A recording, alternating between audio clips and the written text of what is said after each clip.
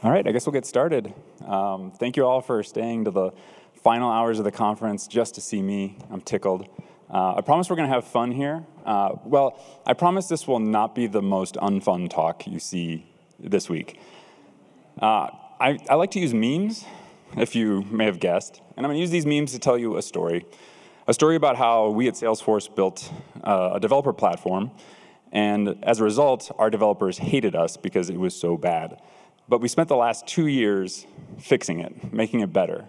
And we improved onboarding time, interloop cycle time. We gave developers tools that let them do things they couldn't do before. And today, those same developers still hate us, but at least they're more productive.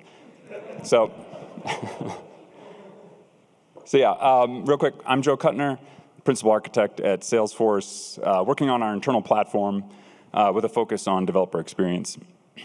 I spent, before I was working on the internal stuff, I spent about 8 years at Heroku as a developer experience architect, and really cut my teeth there learning what it takes to build tools and experiences that developers really love, that delight them. While I was there, I co-founded the Cloud Native Build Packs project, excuse me, which is a CNCF incubating project. We had a kiosk. It's gone. But I'll talk a little bit about how we use it today in Hyperforce. So when I refer to our internal developer platform, what I'm really talking about is what we call externally Hyperforce. Now, for our Salesforce customers, Hyperforce is not a developer platform. This is something that underpins all of the products that we sell at Salesforce and gives those non-developers or sometimes low-code developers the same benefits of the cloud that we get from developer platforms. Security, compliance, regional availability, all those kinds of things. Internally, when we're building those products, we have our Hyperforce developer platform. So that's what I'm going to be referring to, not the external product. Salesforce likes to name things after itself, so whatever Force, Hyperforce, Dreamforce is our big conference in San Francisco that shuts down the city for a week every year. We just launched Agentforce, an AI platform. But today, we're going to talk about a fictional product called Memeforce. Memeforce combines the latest in AI technology with the best memes in the industry, so we can give these to our customers, right? Really important stuff. I want to repeat, this is a fake product, not a real product. But Memeforce, in order to get integrated with all the other Salesforce products, they need to get onto Hyperforce. So just to help you understand this, if you have a dashboard with some metrics, some API response times and things like that, if things start going south, services aren't responding, you'll get a meme that says, hang in there. And if things get really bad, you're in a crash loop, sub-zero, it's okay, at least you tried. So you can see how important this is to our customers. So Memeforce, about 2 years ago, started onboarding to Hyperforce. They're really excited. They're going to change the world, big product. But what they started to find out was that they were actually onboarding to a lot of different platforms, not one platform. They had a CI platform that they had to learn and configure, a CD platform, an infrastructure as code platform, a monitoring platform, and so on and so on and so on. Everybody gets a platform, right? So what this ended up meaning for them was that they had to learn different interfaces, different tools, and then wire them all together themselves. So for them, it was actually more of a documentation-driven experience. We had optimized the platform for the implementers of the platform. It's great when you have this nice little silo to work in, and like my problem space is CD, and I don't have to worry about how the artifacts from CI get here, right? So it was up to Memeforce to figure out how to put all these things together. And they did it. They got it working. But even once they were onboarded, on day 2, it was still a problem, because if there was a runtime issue, they had to figure out if it was the Kubernetes platform or the networking platform or the telemetry platform, because those things weren't talking to each other. We didn't have technical components that were integrating these different platforms. So Memeforce was excited to be on Hyperforce. They were looking forward to it, but once they got there, they realized they just weren't getting that developer productivity hug that they were hoping for. And their speed of innovation slowed down. Their ability to deliver new features and products was diminished. So we had to do something about this. The problem is that when we first built Hyperforce, this internal platform, all of our emphasis, all of our energy went into security, compliance, availability, cost to serve. These are all really important things. Like, we can't do business without them, but we did not invest in developer productivity. And as a result, teams like Memeforce and across our business, we're starting to slow down. So that's 2 years ago. We recognized it, and we decided we had to make a change. The thing we realized was that we took the complicated issues and we pushed them onto our end users, our service owners. If there's one thing that you take away from this talk today, it's this, that keeping it simple for your developers, the developers using your platform, requires that you make it complicated for yourself. This is inevitable in building a developer platform. You have to take those complex concerns, the complicated things, and manage them for your user. That's what gives them leverage. So we fast forward a couple years. Memeforce has a new product. It's called the Humor Engine, AI-generated jokes. We don't even need comedians anymore. They'll just be generated for you. It's really exciting, right? Like, our customers are going to love this. But Memeforce thinks, that was a real pain getting onto Hyperforce. Why should we even do it? Like, I can go into the AWS console, just provision out some stuff, use it. I can be up and running in a day, maybe even into prod in a week, right? So why even use a platform? Well, they think about that for like a minute, and then they're like, yeah, but we got to go into Asia and Australia and South America. And actually, AWS isn't the only substrate we run on. We have to go into Alibaba and GCP. And then we want to do FedRAMP and Eurozone, and we have to learn about like these things. These are all the compliance standards we need to adhere to do business with the government, banks, insurance companies, and like, I'll be honest, I don't know what those are. But that's why platforms exist, right? The platform is there to provide leverage for compliance, security, all of those things, so that our developers don't have to. The developers, Memeforce developers, should be contributing above the value line. So I mean, every line of code, every technical thing they work on should be implementing new features and products that add value for our customers. Anytime they're working on compliance or some operational toil, they're contributing below the value line. So Memeforce, as they onboarded the Humor Engine, we're delighted to find that in the last 2 years, we'd really changed some things. We built some new interfaces. We started using APIs from all of those previous platforms, and their experience was quite changed. One of the things that we did was borrow technology and ideas from our subsidiary, Heroku. It's a business unit of Salesforce. If you're not familiar with it, it's a cloud-based platform for running your apps in the cloud. It's an external customer-facing product, although we do run a lot of Salesforce's business on Heroku. Our internal platform is tailored more to our internal concerns, but we do use a lot of Heroku technology. But as you guessed, like, we didn't necessarily use the same developer experience principles the first go-around. So I'd like to talk about 5 of the principles that we took from Heroku to help redesign this internal Hyperforce platform. I'll go over them one by one. So the first one is having unified interfaces. As I mentioned, when we had all these different individual platforms, they each had their own, in some cases, like CLI. Like, they built their own CLI.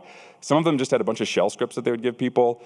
They're all variations of how you configured and used it. Some of them even had their own web interface, their own GitOps interface, and worst of all, they all had their own notification system. So like, a developer using the platform would get emails and Slack messages and PagerDuty alerts from all over, and it was hard to correlate. If there was a single problem, they might get a whole bunch of notifications that were related, but they're coming in from different places. So we built a single notification API that functioned as like a choke point where developers could configure, I want these notifications to go to Slack and these notifications to go to PagerDuty.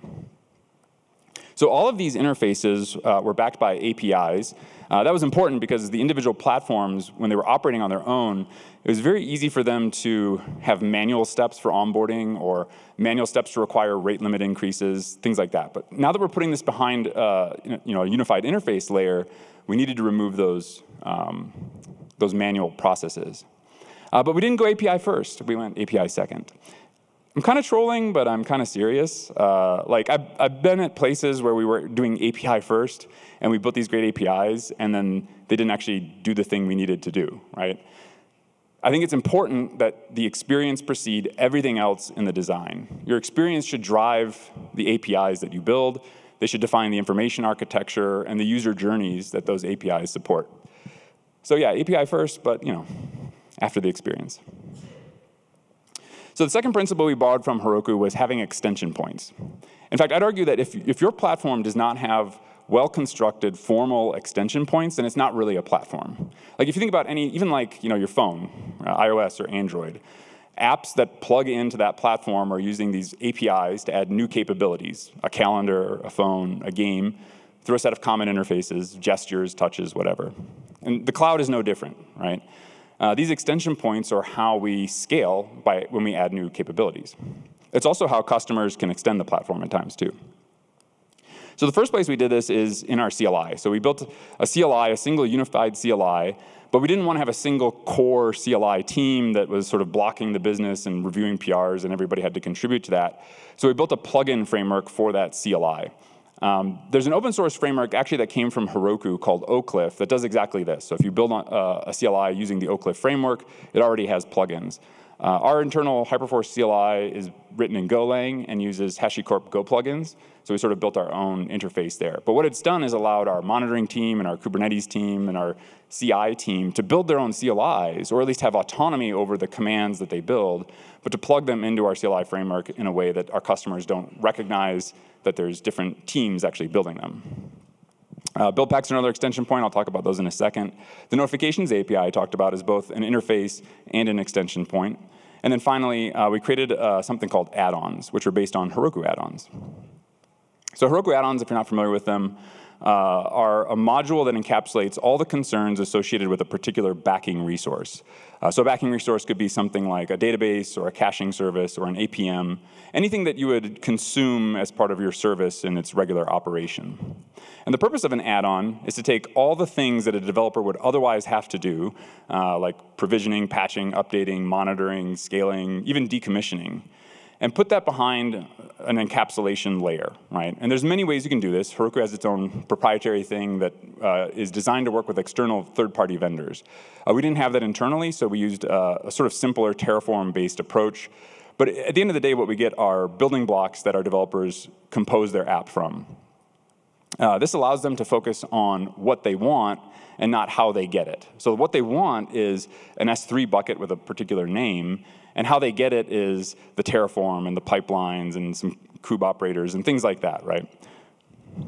So again, this is our internal system. If you're looking for something for your platforms, Backstage sort of fits into this area. If you're using Backstage, though, remember to treat it as part of your platform, not a separate platform. You can do that with open source, too.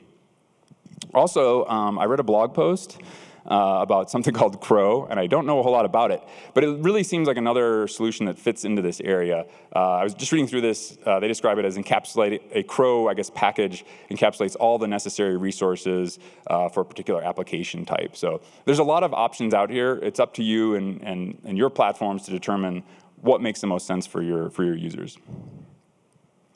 The other extension point we use are build packs. So we use build packs in the same way that Heroku does for taking source code and turning it into a container image that runs in a cluster, and that's your app. But we also use build packs in a way that I affectionately call hyper packs, where we run alongside either your Dockerfile build or your build pack build, and we scan your service to determine what Terraform it's needed, what Helm chart you might use. Some of our developers don't even see their own Helm chart. And other types of configuration and infrastructure as code.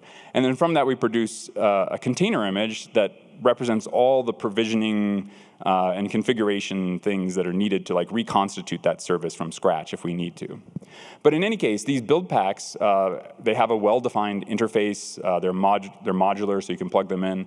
And they provide a great way for each of those former platform teams, the CD team and the monitoring platform, to sort of plug in processes to our CI pipelines, right? So they can plug in validation, that's very common, so they can left shift validation so that developers are finding out that they've done something wrong before they actually deploy into a cluster. They can also do things like generate default configurations, default Terraform even, so that developers don't have to do it themselves. All right, the next principle that we borrowed from Heroku is meet developers where they are, which can kind of be summed up as use industry standard tooling, which I know is like, duh, that's like why you're here, is like learn about these industry standard tools, right? But it does get tricky. And I think a good example of this is how we give kubectl access to our developers. We didn't want to like paper over and abstract away that CLI, but we also didn't want to give them the full power of doing whatever they could do with the cluster. Like, we are managing it for them. So we found like this middle ground of giving them read-only access and then sort of scope to only what we would allow them to do. Similar thing with Helm. Like I mentioned, many of our service owners that are deploying on the platform were using Helm to do that, but they never see their Helm chart, right? Now, every time we've gone wrong in our developer experience is where we've gone bespoke, where we invented something new, where we designed a new technology that didn't fit into the industry. And sometimes that's just as simple as interfaces. For example, we've gone all in sort of on the GitHub interface and GitHub checks and meeting developers where they are, which is a lot of the time in GitHub. So coming back to the Helm chart, some of our developers do want access to their Helm chart and they want to customize it. And this is where it was important for us not to create too strong of an abstraction, because really strong abstractions that aren't quite right or don't always fit every use case, when a developer has to eject from that abstraction, they suddenly get exposed to all of the complexity that the abstraction was trying to hide, right? We call that a cliff in the experience, right? You're humming along, everything's working great, and then you need to change one configuration variable, and all of a sudden you've just owned the whole Helm chart or the whole Terraform module or whatever. So what we aim to do in our platform is reveal complexity gradually. We allow developers to get access to the more complex configurations and APIs, but only at the granularity that's right for them. The inspiration for this came from a blog post written by Jean Yang, who I think is head of product at Postman right now. She's written a lot about developer experience, and in this particular post, she argues against abstractions, and she talks a lot about how, as software implementers, we often reach for abstractions as a silver bullet, to solve all the problems. But the reality is, especially with these cloud platforms, they are complex. And at the end of the day, when you need to get into that complexity because you have a runtime issue or you're trying to solve a problem, you're either going to be thrown off the cliff and suddenly exposed to all of it, or it can be exposed to you gradually, right? So we really aim less for big, strong abstractions and more for smaller, weaker abstractions. An example of this is how we do multi-substrate. So we encourage our developers to use things like GoCloud CDK, which provides higher-level interfaces over things like object storage. So you can use them like across GCP and AWS as sort of an abstraction layer. Works great a lot of time, but there are cases where our developers need access to substrate-specific APIs, substrate-specific libraries. And so for this, we use a directory structure-based approach where they can put substrate-specific .go file or business logic in there, and then our CI pipelines handle sorting that out and which version of their code is going to go to which substrate. We do a very similar thing for Terraform and some of our deployment pipelines where, by and large, it's abstracted from them, but they can provide these little pieces of substrate-specific logic. Okay, the last principle that we borrowed from Heroku is called ephemeralization. This was popularized in the 1950s by Buckminster Fuller, who has a fantastic name, but his thesis was technology is successful when it allows you to do more and more with less and less until eventually you can do everything with nothing. Now, I know that kind of sounds like hyperbole, right? But there's really good examples of this. I like to talk about how we used to go see movies, or like, I guess how our parents used to go see movies. Like, they'd go to a theater and there'd be a reel-to-reel projector. And then eventually we compressed that down into VHS, and then we went digital. And today we're streaming, right? Like, just hit a button, watch whatever you want, and there's no physical medium, so you can watch any movie with nothing. There's other great examples like how we measure distance to things. It used to use tape measures, and then we got lasers, and now we have GPS, everything with nothing. I think in our industry, the best example is the command that made Heroku famous, git push Heroku main.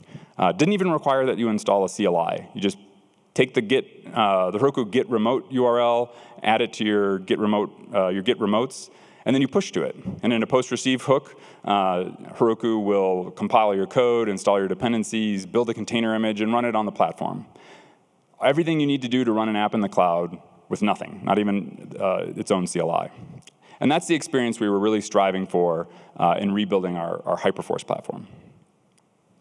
So the Memeforce team was delighted to find that all these unified interfaces, which were backed by APIs, really was working better for them, and I'll walk you through some of the steps they used to get there.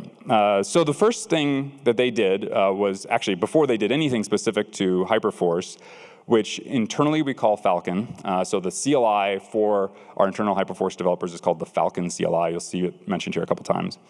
But the first thing they did before any of that was actually just build a Python Flask app, right? It's a standard Python Flask app. It does Python things and AI things and makes jokes, right? They got it working locally. We didn't want them to have to tailor their app to our platform. We wanted to meet them where they are. So they ran Falcon init, which bootstrapped a service on the platform by detecting what their app was composed of. So that command determined that this is a Python app, so I can set up CI in an appropriate way. It created a GitHub repo for them because they didn't have one already. It set up their GitOps configuration. We're all in on GitOps, so everything that they need to configure about the platform goes into a single directory in their app. We initialize that for them. We initialize some of these basic add-ons that do the Helm and Terraform things that I mentioned earlier. And we even bootstrap their integration test harness, which is actually one of the more difficult things to do in our platform, is make sure you're testing and integrating with all the different services that we offer. So after that, they had a diff on their local file system, and they ran git push Heroku main. And then that's when CI picked up their new GitOps directory, picked up their add-ons and started to unfurl them and expand them out into all the infrastructure as code and pipelines and Helm charts and things like that. It created artifacts from those, some container images. Then it notified our control plane, which is behind that unified interface layer, which started sending all those configurations off to those, what were previously their own platforms. But they now have APIs, so we send those configurations to them. They issue events back through that notification API when they finally realize that configuration. In some cases, they have to do like hydration and actually call AWS APIs to make some identity change or whatever it may be. Once all those events are sent through the notification API, the control plane collects them, and it knows that single Git commit is now ready to be deployed, and that starts the continuous deployment process, sends the actual container image artifacts through the CD process, and gets them running in a cluster. All that said, at the end of this git push Falcon main, they have an app running in our platform. They get to track all of this in a web portal that brings all those statuses from the events emitted by the previously independent platforms in what we call an activity view. And each row in this activity view corresponds to a pull request. In the previous system, where we had the distinct platforms for every capability, they all had their own version of whatever you were doing. This is your CI version, this is your CD version, this is your infrastructure as code version, it's 1.2.5. Kind of getting some coherence between those was really difficult. So what we did with this interface, again, is meet them where they are in GitHub and use the git SHA for that commit as sort of almost like a trace ID across every one of these systems, right? Now when you go look in GitHub and you look at the SHA for a particular commit, you can track that all the way through the networking system, the managed Kubernetes system, the monitoring system that you just configured, and you can know exactly what is running and where. But in any case, this is where they can actually get a better visualization of their CI and CD processes and how we're realizing those configurations. After they're up and running, they want to iterate on their app. They want to start adding databases and S3 buckets and things like that. They use the same CLI to run Falcon add-ons init, and then the type of resource that they want. So this might be RDS or S3 or DynamoDB. We also have substrate agnostic add-ons like object storage that work across substrates. In any case, when they run this command, the CLI will prompt them for just a few questions. In fact, when you're doing this with an S3 bucket, you get one question: what's the name of the bucket? And at the end of it, it generates a manifest, sometimes just a few lines of code that say the version of the add-on and then the name of the bucket in that case. So that's what the developer sees. They see what they want, which is an S3 bucket with a particular name, and then when CI picks up that add-on, it unfurls it and creates all the how you get that thing. So most of the developers' interaction as they're building up their app, as they're composing it from these building blocks, is through adding these add-ons to their service. So Memeforce, I'll remind you, is a fictional product, but if they were a real product, and these are actual numbers from real services that have built on our platform, Their onboarding speed would have been 85% faster compared to 2 years ago. Their interloop cycle time, so the work that they do on code before they ever make a commit, was 6 times faster, in part because we enabled things that they couldn't do before. And then they saw a 55% reduction in release failures. When they were deploying across all those different platforms, release failures were very frequent because you're essentially coordinating a release across many different platforms. We know these numbers because we always check our measurements. We don't want an 18-inch Stonehenge. But measuring developer productivity is really hard because it's like a soft thing, right? And there's some frameworks out there. There's Dora, and then there's the SPACE framework. And this is what we've standardized on. So kind of coming into the second part of the talk here, I'm going to talk about how we measure all the productivity improvements that we've made. So this SPACE framework was made popular by Nicole Forsgreen at Microsoft and her team of researchers. They published this article in ACMQ, I think a couple years ago. That date might be down here. No, it's not. But there's a lot in here about how we can better measure developer productivity and defining a framework for that. But the central thesis is that you cannot boil down productivity to a single metric or a single dimension. It has to be a measurement across many dimensions. And I think this comes back to like why we all pretty much don't think the 10x developer thing is a great way to measure. It's like a very one-dimensional thing, right? Like 10x what? 10x number of commits? I don't know. So the SPACE framework is actually, or SPACE is actually an acronym, and it stands for satisfaction, productivity, activity, collaboration, and efficiency. These are the dimensions that they advocate, should be the key elements of measuring productivity. The ACMQ article talks about what these mean, but it doesn't actually prescribe any mechanisms that are required to instrument and measure and define these measures. So it's kind of up to each organization to determine how they're going to do that. So I'll tell you how we're doing it in Salesforce. In addition to collecting the metrics, we also built a dashboard for individual developers, teams, the whole organization to go look at and see how they're doing over time, how they're doing on each of these different dimensions. So on that dashboard, we have 5 tabs. The first one is satisfaction. And this is pretty straightforward. We measure this based on surveys. So we ask developers, how are they feeling? How do they feel productive? And to be honest, I think this is actually the most important metric we have. A developer's own assessment of their productivity is the most accurate measure of their productivity, right? I think developers all know when there's friction in the processes and when they're being slowed down. But we also measured at the team level, not just the individual level, using sprint retro evaluations and things like that. We give them a score of 1 to 5, and then they can see how they're doing over time. The next dimension is productivity.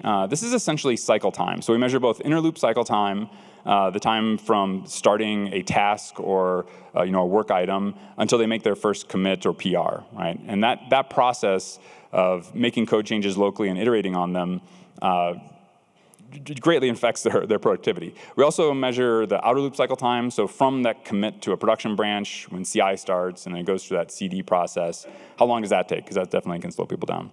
At the team level, we use P80 for CI build time and then P80 for deploy time as well. For activity, the A in SPACE, we measure the number of PRs and the number of bug fixes in a sprint per individual developer. Boy, let me tell you, this is controversial. Because definitely, different individuals and different teams have different cadences. So we don't use this at the individual level. We do collect it there and then roll it up, right? We're not using these numbers to stack rank developers or anything like that. But we do encourage teams to go look at their own numbers and try to understand where their bottlenecks are. At the team level, we use deployment frequency as a measure of activity. The C is for collaboration. This is also one of my favorite ones. We measure the number of PR reviews and then the time it takes to pick up a PR. Because of course, if you're sitting there waiting for a PR, that's bad. Yeah, this is a good measure of how individuals are working together on a team, which is certainly a great measure of developers. At the team level, we measure the distribution of PRs across the team. So is it just one person reviewing PRs, or is it spread more evenly? For efficiency, we actually use developers' calendars to see how many meetings they have, how much focus time they have. We also track wait time for reviews. I know at other organizations, and I believe I think Microsoft does this. They actually instrument the developers' workstations to determine how like how long the IDE is in focus and use that information. Again, I think these are all kinds of things that can be misused, but they're important for us to understand if we're making the right investments and where we need to make improvements. So a really good example of this is the first time we set up these dashboards and started collecting these metrics, it really stood out to us that inner loop cycle time was like real bad. Like people couldn't even do it, right? It was actually difficult to have code running locally that simulated something that was working across all of these different individual platforms, right? So we invested in some of our own tools that allow you to build container images locally and then run them in a dev cluster without going through a CI/CD process. And we also integrated technologies like telepresence. And that's how we saw that 6x improvement in inner loop cycle time. So that's just a great example of where we used these metrics to figure out where we needed to invest. And then we saw the improvement, and then we showed the executives, and they were happy. So. Okay, so just to recap, the values that we borrowed from Heroku that really defined our re-implementation of the platform were unified interfaces, single CLI, single web interface, but also making sure that those interfaces have extension points so that you're not bottlenecking all of your developer experience on individual teams that own a CLI or a web portal. Meet developers where they are. Figure out where your developers are spending most of their time, if it's in a particular programming language or an IDE or a GitHub, and plug in all of your capabilities to that. Use industry standard tooling. Don't paper over, create abstractions on top of things if they're not quite right for you, because you're taking away leverage from developers, right? Let them use Stack Overflow to learn about Kubernetes and Helm if they need to. Reveal complexity gradually. A lot of the technologies that you've probably learned about this week are complicated. They're important for us as we're building platforms, but we don't always want to expose these to the end user in all of their horror and complexity. But don't completely paper over them again. And then finally, is ephemeralization. Every product, every feature you deliver should allow your end users to do more with less. And of course, the space metrics. I'll have the link to that actual ACMQ article in the slides. And there's actually some follow-up research that's been published in other places too, and that'll be in the speaker notes. So one last call to action. There's a project called the 12-Factor app. Who's heard of the 12-Factor app? Whoa, all right. Yeah, so it was created a little over 10 years ago at Heroku to help the Heroku customers understand how their apps needed to be shaped, what the contract was with the platform in order to get running in the cloud. And it's been really valuable for more than 10 years. But a lot has changed, right? There's this cloud-native ecosystem, and we want to reconcile the 12-Factor app with all of these new cloud-native technologies. This is not exactly the same as the values that I talked about that we borrowed from Heroku, but there's quite a bit of overlap and I think inspiration between the two. So if you're looking to learn more about where these values come from and even contribute back to us refreshing the 12-Factor app, there's a link down here below about how you can get involved and join us as we start to kind of redefine this manifesto, this methodology for the cloud-native ecosystem. Cool, so thank you. I hope you enjoyed the memes, and I hope you get more productive.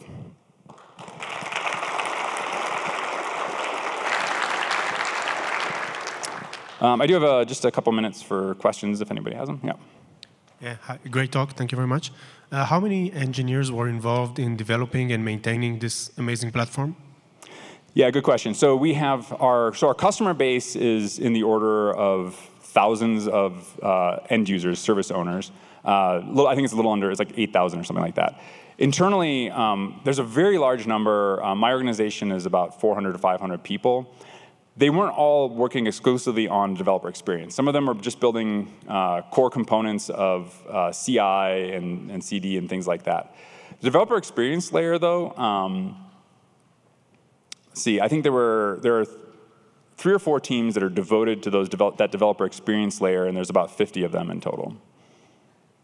Thank you. Yeah, I have a question. If you have have any experience or collected metrics around the day 2 experience, like how painful was for your developers, to integrate a new feature onto already existing service or launching it. Sorry, can you repeat the first part? I didn't catch the first part. So did you measure anything around the day two experience? Oh, the day two experience. Yeah. Yeah. So we do. And that's really the other parts of this, these loops, right? Inner loop is the, I explained that already. Outer loop is CI and CD. And then scale loop is really largely about what we call day two experience. We kind of moved away from day two because, but this is where things like monitoring and release frequency and things like that. So yeah, I can talk after and explain some of the specifics that we measure there, but that's why we broke it out into these 3 different loops. Yep. I have a quick question again. Just for the interfaces side, you talk about creating the right abstraction. How many iterations does it require in your experience to get a right abstraction to the bring into the user? Yeah, I'll let you know when we find out. No, we're always continuously improving, and it's never perfect. I think that's why our developers still hate us. But that's why our own velocity is such an important aspect of building the plugins and things like that too. So. Hey, so I'm actually from a pretty old company that has a lot of stuff that developers built themselves and has a lot of sprawl. And there's a lot of NIH syndrome going on, right? Do you have any recommendations on how to sell something like Backstage where we could pull it all together to people who have basically written this and it's their baby, right? Yeah, I mean, that sounds similar to like the Heroku add-ons marketplace. Is that what you're thinking in terms of like the actual modules that would be? No. Like we have a team that did platform engineering, and instead of utilizing off-the-shelf industry standard components, just built it all themselves, right? And it's not extensible. It isn't maintainable. Oh, okay. Right? I see. And so you want your goal then is to migrate to like the cloud native ecosystem components from those bespoke things? Yeah, exactly. Right. Yeah. Something that's more extensible and more maintainable. Yeah. As I mentioned, like. We definitely had components that were bespoke and our own. In some cases, we did like basically a strangler pattern, where behind the interface of that bespoke thing, we started introducing things like Argo CD and whatever, but maintained our bespoke interface, and eventually are now like sort of cutting that out and giving people. This is part of the revealing complexity gradually, giving people access to the lower level configurations and the YAML files and things like that. So I mean, I guess my answer would be a strangler pattern, if that makes sense. Yeah, that makes sense. Thank you. So, happy to talk about it later too. I think I'm out of time, but I'll be happy to stick around and take questions offline.